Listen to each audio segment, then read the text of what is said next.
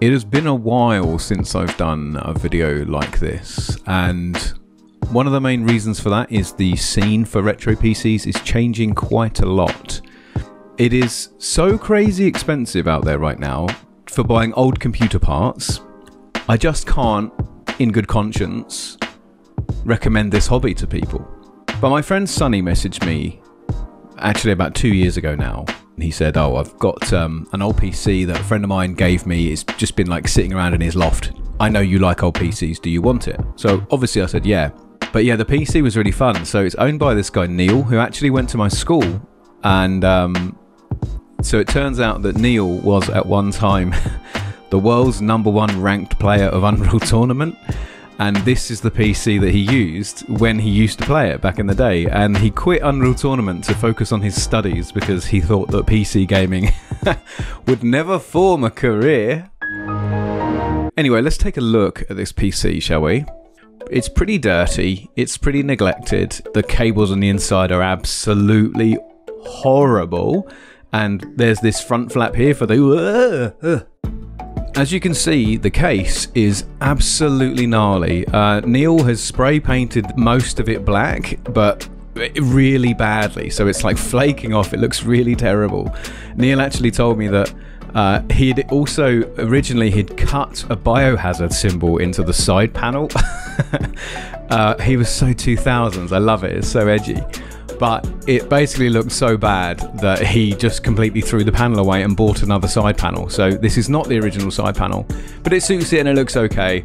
I think what we'll probably do is we'll strip all this spray paint off and we'll go back down to case and then probably respray it silver. Just like a nice classic early 2000s silver PC. That sounds about right. The best bit of the build is obviously this fan controller here. I'm going to boot it up, but you can see straight away it's not happy.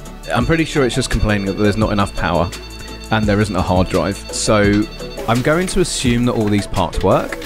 And what I'm going to do first is I'm going to take the whole thing apart and I'm going to give it a very good clean. The first challenge with disassembling this PC was just the unbelievable amount of cables on the inside of this case. One thing also is worth mentioning is he'd also sprayed the inside of the case fire engine red. The smart thing I think really would be to recase this PC, but I refuse. I want this PC to have as much of Neil's legacy as possible.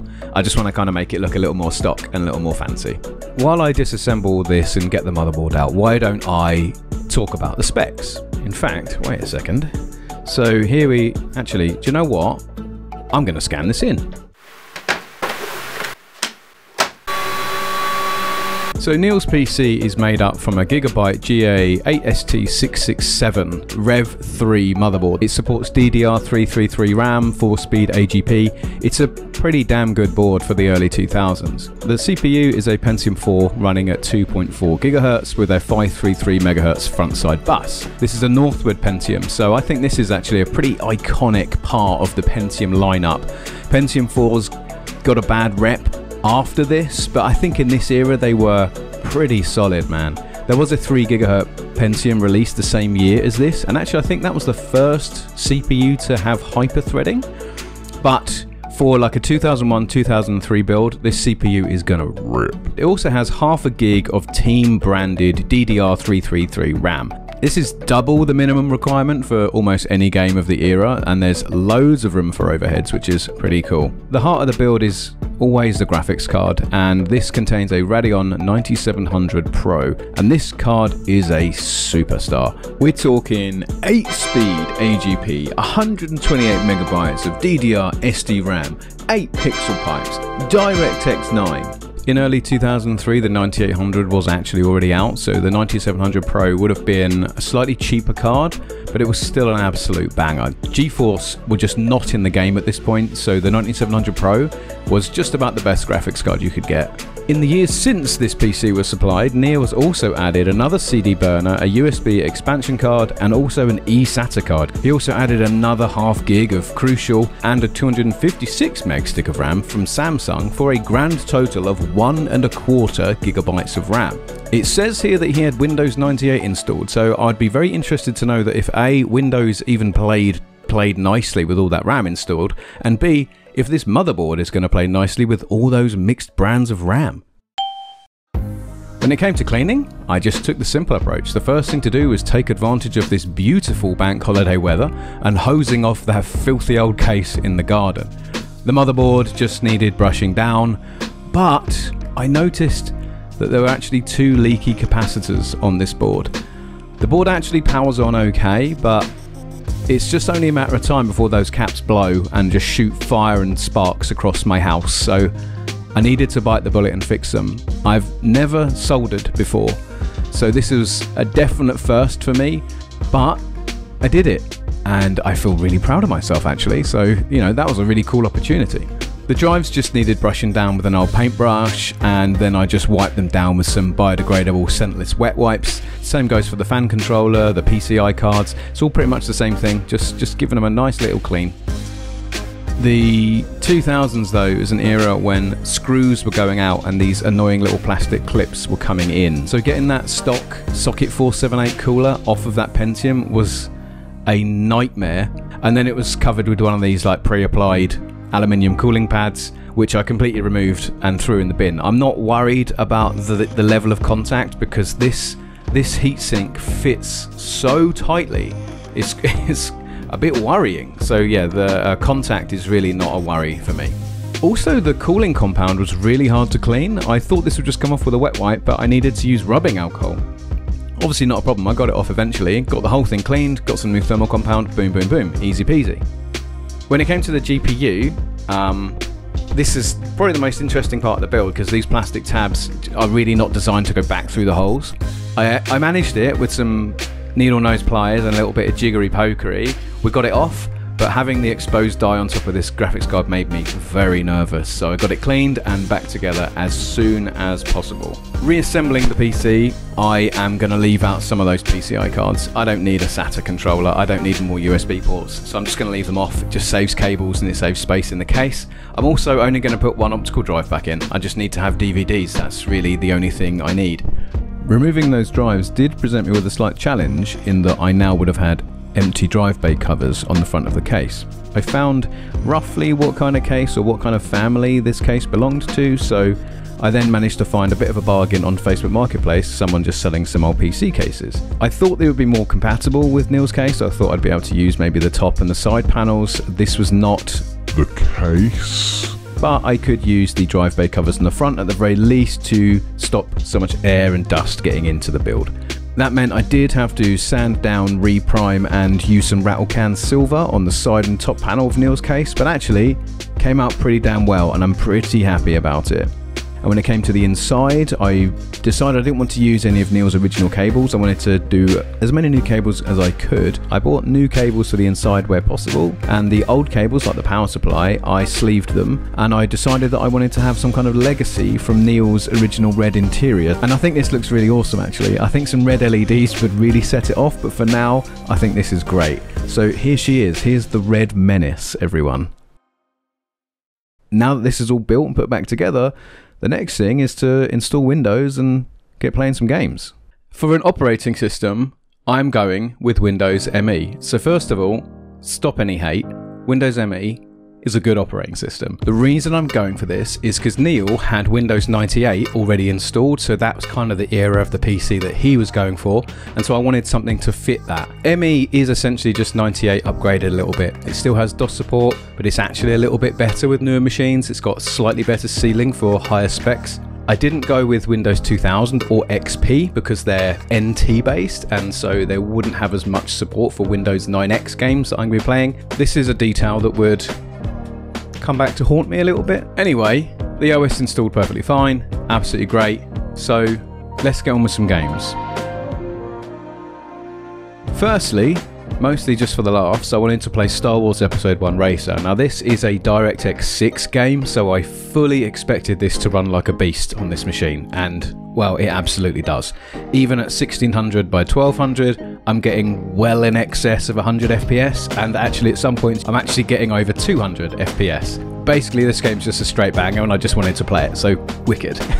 Next, I chose Evolver, which is a DirectX 7 game from 2000. This is actually one of my favourite PC games from this era, but it's also one of the first DirectX 7 games which used hardware, transform and lighting, as well as bump mapping.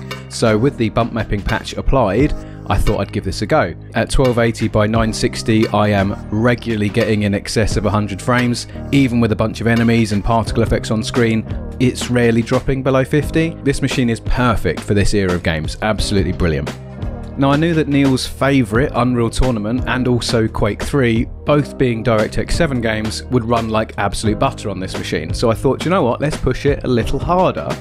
Let's go with Unreal Tournament 2003. This is a DirectX 8 game, so pushing the machine a little bit harder. I'm running this at 1024 by 768 with everything set to high. There are some little tweaks here and there, like a drop down texture filtering and so on, but I am getting north of 100 FPS most of the time. You can see when things get sweaty, it does drop down to the kind of 40s, but I would say the average experience was 70 FPS, and that's exactly the kind of thing you're going to want for a fast-paced game like Unreal Tournament. So that's a win in my book.